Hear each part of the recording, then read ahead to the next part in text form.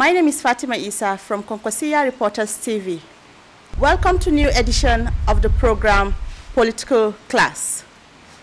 In this program, we will be discussing with one of the famous, dedicated, and diligent political leader in Nigeria, in the person of Engr Buba Galadima. You're welcome, sir. Thank you very much. Before I proceed, I would like you to please introduce yourself in brief. More than what I did? Sure. Well, my name's Buba Galadima. I'm a farmer, engineer by training, but currently a political commentator and analyst in Nigeria. I think you have a lot to say about yourself from the name we're supposed to know. Well, I had been in politics for a very, very long time, since my school days, from primary to the university, and also from 1978 to date. I had been variously, I held various political offices, party political offices. I was the national youth leader of the MPN. I was also the National Financial Secretary of the National Republican Convention, NRC. I was Board of Trustees and member and National Caucus member of All Nigerian People's Party. I had been the National Secretary of the Congress for Progressive Change and BOT member and National Caucus member of the All Progressives Congress, APC, and of the reformed APC, which went into alliance during the 2019 elections with the PDP. And I was also one of the spokesmen of the People's Democratic Party Presidential Council. And as for public service, I held many positions in life, including the Director General of the National Maritime Authority. Of course, I had been chairman and board member of various agencies of government. I was an ED of Ajakuta Steel Company. I was chairman Nigerian Ranches. I was, of course, Maiduguri Town Engineer, Maiduguri Area Engineer, and I was also Secretary and Project Engineer of the River State Schools Building Committee, among others. Wow. As you can see, we can even spend the whole day here for him telling us, just introducing himself. Okay, sir. What do you think are the causative agents of the outgoing protests in Nigeria? Well, let me first say that I was also a member of Constituent Assembly 1987, a member of the National Conference, National Constitutional Conference in 1994, and also a member of Jonathan's National Conference of 2014. And as for the question you have just asked, that is protests going on across our country. I want to state unequivocally that every citizen of this country has got the inalienable right to protest actions of government, to demonstrate against the actions of government, provided he should be guided by other people's rights and he should be guided by non-violent posture. Once you can observe those, you are free to do that. And so far, these young men and women, our children and grandchildren, have attempted to do what we, the elders, have failed to do. They have raised their voice against mismanagement of our country, against insecurity, against excesses of security agencies within our polity. This is democracy. Everybody has got a voice. Everybody is free to voice out and vent out his anger, provided it is done peacefully. And so far, I personally was a witness to most of the protests that took place in Abuja. I saw these young men and women going about in the streets, not even blocking streets, not even chanting war songs, not carrying even a biro, let alone a stick, to protest the excesses of what they called SARS. Therefore, I thought it is their legitimate right to do that within the confines of law. Okay, sir, if I'll get you in what you're saying is you're in support of this protest, but I want you to I want you to shed more light. What are your views towards the ongoing protests? Are you in support or against, and why? It is not whether I support or I don't support that is important. What is most important is that, are they under the law free to do what they are doing? My answer is yes. And this is my own interpretation, because I have told you that I was a member of the Constituent Assembly in 1987, Constitutional Conference in 1994, and National Conference 2014. So I can say that we drafted the Constitution of the Federal Republic of Nigeria that is in use now. And there is no place, no section, and no law in Nigeria that prohibits citizens from expressing their views, from protest, and from demonstration. So it doesn't matter. I don't really matter whether I like it or not. It is their inalienable right, as I had said, to do so. And they had so far peacefully, until some thugs were imported from certain states. I don't know, maybe if Kano is one of them, and from other states, where these young men and women were provoked, attacked, maimed, dehumanized, and some even reported in the newspapers that some of them were even killed for having a solemn, non-violent protest. I don't know how some people feel that you can order for the maiming and killing of a fellow human being, spill his blood for unjust cause. Do we actually belong to any religion, either Islam or Christianity? Does the religions allow a human being to take the life of another person? I don't think I can afford to spill even an ant's life rather than kill a human being. What do you think will be the solution of this problem? Well, the children have made their demands. The government had their demands. It is now left for the government to take whatever proactive steps they will do to ameliorate the situation. And I want to advise government that they should not listen to sycophants who tell them that everything is going on fine. No, things are not good.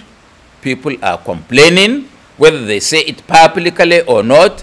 And even those that come out publicly to support them, in private, they say many unprintable things about the way and manner government handles the affairs of our country. We should listen to these young men. We should listen to these young men and women that, look, the greatest disservice we could do to ourselves was not to provide a future for our children and our great-grandchildren. You finish school, you cannot be employed. Sometimes even positions, recruitments are being sold as if you buy groundnut in the market. So it doesn't matter. The son of Mr. Nobody, including myself, can never get an employment from government for the simple reason that we don't have money to pay for those slots. And it is not hidden. People are touting papers all over to sell positions that were allocated to certain individuals, and somebody who has hardly passed a degree exam could get employed, while somebody with first class cannot get because his parents are not in a position to buy slots for him. I think there is need for this government to really look into these problems, because Nigeria cannot go on like that. And as Sheikh Usmanu Danfodio said, when a government or a ruler closes his eyes and closes his ear to the feelings of the ordinary people, that is the greatest height of injustice that could be meted to subjects. Okay, sir, another question here is,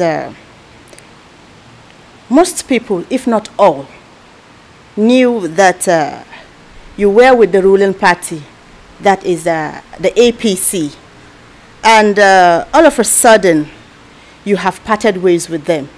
What are the reasons behind that? Could there be any better reason more than we promised you people heaven and earth and we failed in fulfilling our promises? You don't know that we told you we will bring the cost of a liter of petrol in our manifesto from 87 naira when it was sold to 40 naira. Didn't you know that we promised to provide infrastructure, Kano Abuja road, to be constructed? Now 6 years, nothing is on the ground. You don't know that we promised to dredge River Niger from the River Nom to Onisha to Lokoja to Baro? Nothing is there. Do you know that we promised to construct Mambila hydroelectric power station, when no minister or a senior officer of this government has ever visited this site? You forgot all this? We said we will restructure the country. It is there, written in black and white in our manifesto. Have we attempted to do that? We will make dollar equivalent to a naira. How much is it selling? 500 naira per dollar.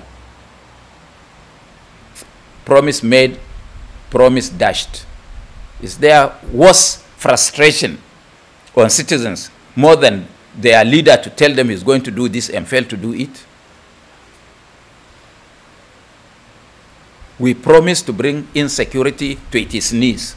Then there was only Boko Haram in a corner of the country, namely Yobe, Borno, Adamawa, sometimes Gombe. Now Boko Haram is not only all over, but it is there for everybody to see in some parts of the country. We have a new we introduced a new insecurity, banditry. Do you know how many people were killed in Katsina, Zamfara, Sokoto, Kebbi, Kaduna, parts of Katsina, and parts of Kano?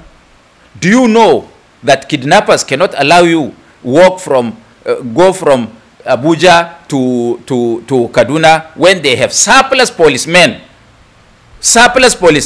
to deploy for an election? That they could line up from Abuja to Kaduna, everybody holding each other's hands. So everything that you see is happening is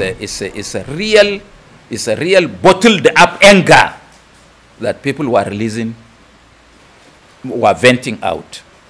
That is enough reason for somebody who has fought for justice, social justice all his life, to bolt out of the party. I'm not looking for any elective office. I have never in my life, and if there is anybody that I have ever asked him that I needed an appointment, let that person come out and say, I am only looking for good governance, infrastructural development, and government guiding the people so that my children and grandchildren will not rely on anybody. They could also create wealth for themselves and others. It's not there. Where is the electricity that we promised to provide? Because we said that anybody that could not fix Nigeria's electricity within 6 months, what should happen to him? Now how many years? 6 years, not 6 months. We've done nothing. So it's a bottled up frustration that people are venting out, and that some of us felt that it could be better. If it can be better, then we have no business in being there. Okay, Engineer. And as we all know, Engineer Dr. Rabiu Musa Kwankwaso is celebrating his 64th birthday. What are the achievements can we say he has obtained within these years? Or let me say within those years.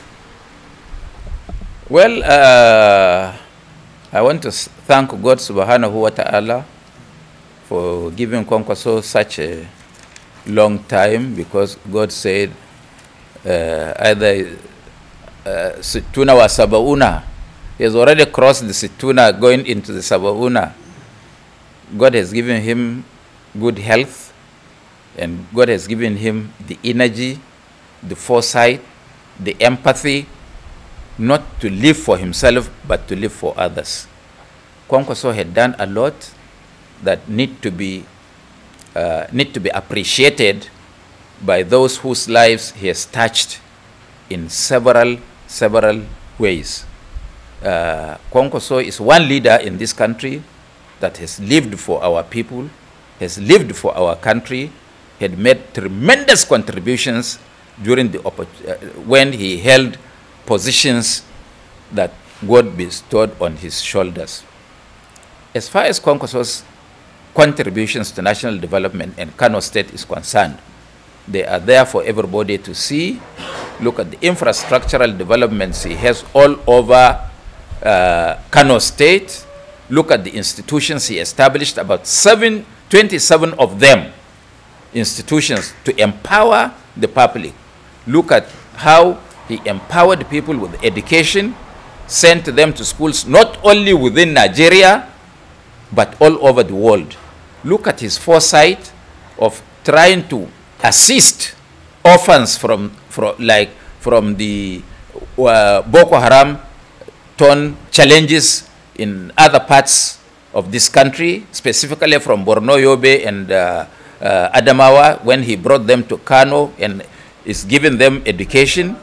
Look at what Kwankwaso has done by building, for example, hostels, 300-bed hostels in Maiduguri, Bauchi, Sokoto, Kwara, Borno, and a lot of other places, including Ogun and Edo, built by Kwankwaso. So for me, Kwankwaso should thank God that this is a life well fulfilled. And if Nigerians are looking for a leader with foresight, with vision, they don't need to look around. Kwankwaso is there for them. I am sure that given the opportunity, he would take Nigeria to higher levels. And this is a man that extremely detribalized. This is a man that throughout his second tenure in Kano, no single blood, no drop of blood of any human being was shed. He was there for all tribes. He was there for all residents of Kano, whether indigent or non-indigent, and it was his duty to protect them. And these are the kind of leader with a large heart that we needed. He had commissioners from other parts of the country in the cabinet of Kano State when he held sway as the governor of Kano. And of course, there was a time that when you approach Kano in the night during his tenure, you would think that you are either approaching Dubai, London, Los Angeles, Tokyo, or New York. Today, Kano is a carcass. So I congratulate him, and I urge him to live the rest of his life for not only the people of Kano, but for the people of entire Nigeria. And I hope God will see his heart and help Nigerians to really realize that they have an oasis in the desert in the person of Engineer Dr. Senator Rabiu Musa Kwankwaso. Thank you very much, sir. Still on political classes.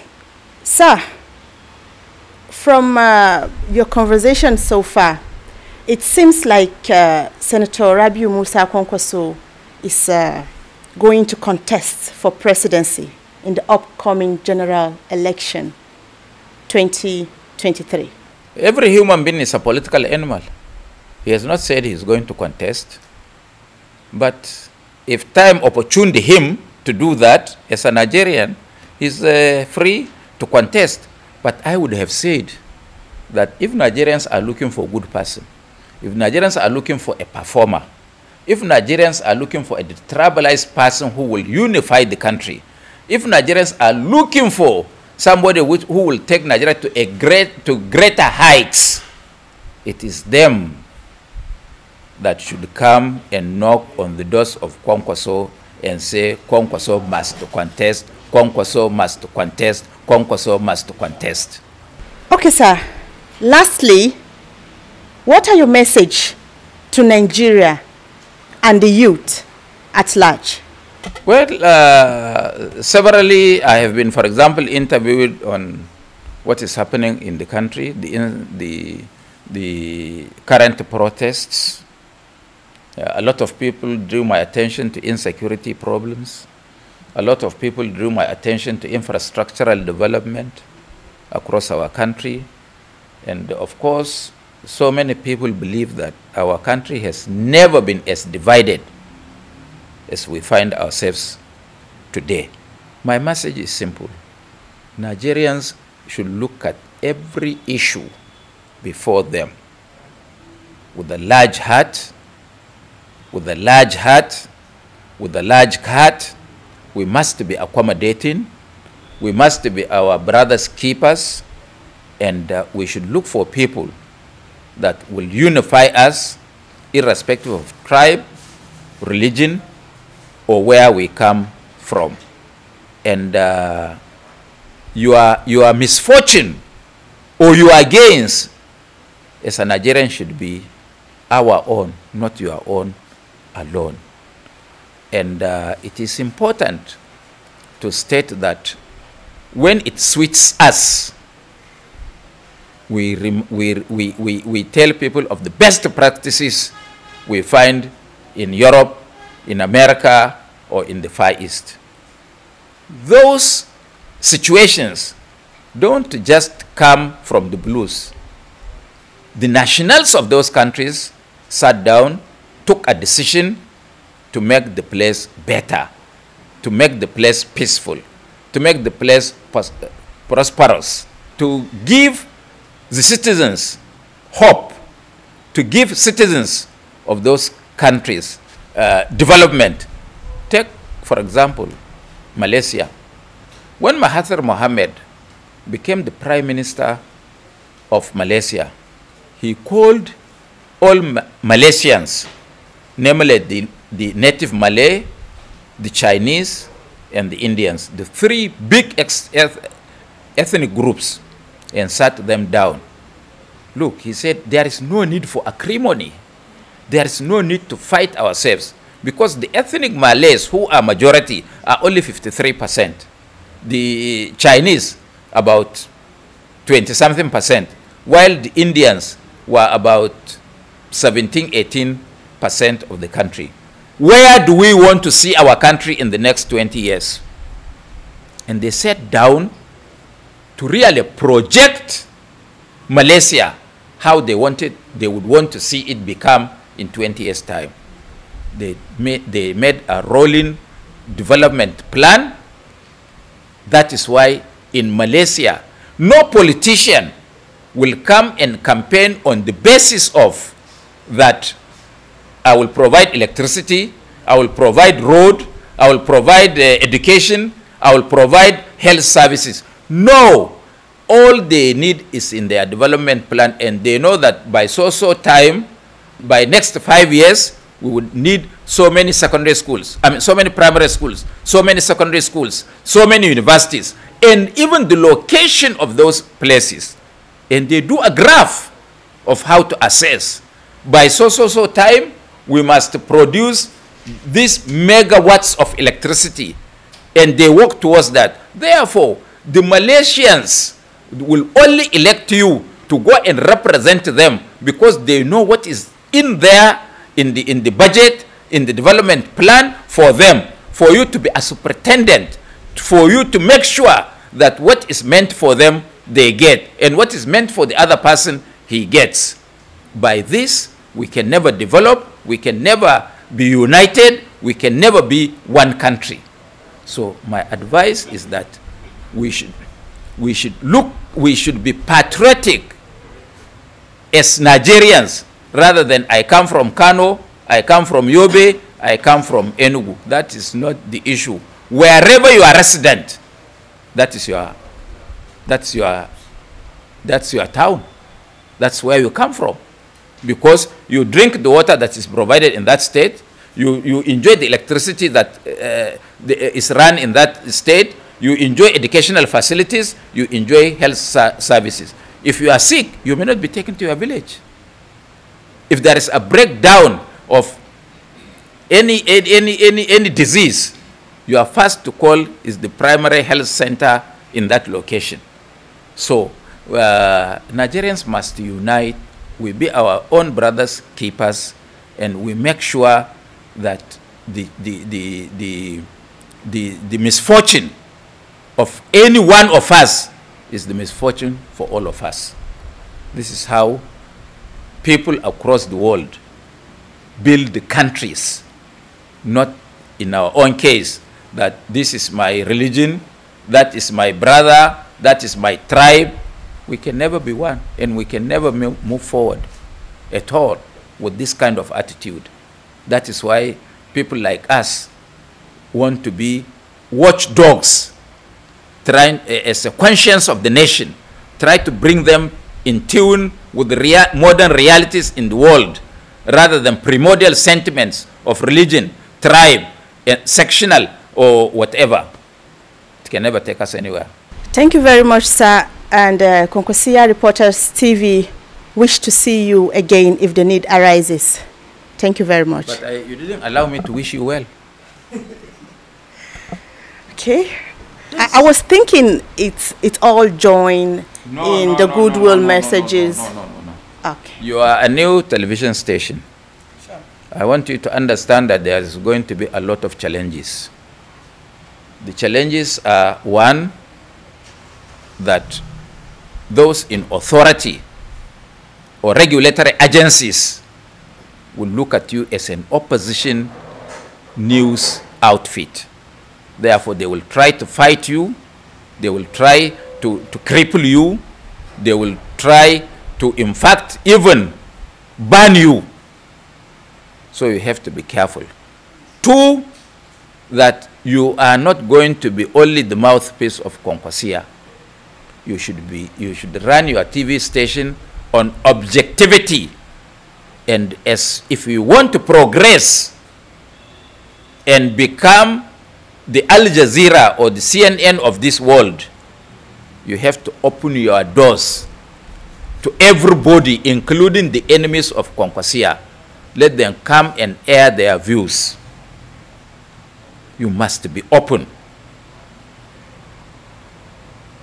Three, you will soon run into problems of resources, because they are very difficult to come. Therefore, you must be resilient, you must be perseverant, you must be dogged in insisting that you must succeed, irrespective of what challenges you find before you. So this is a Kwankwaso TV outfit for all Nigerians, and I call on all Nigerians to come and make an objective analysis, criticisms, and air their views in a manner that it will not infringe or libel any person. You have to avoid that for you to succeed. So thank you very much for giving me the opportunity to be your guest, and I hope to be around whenever I am asked to come.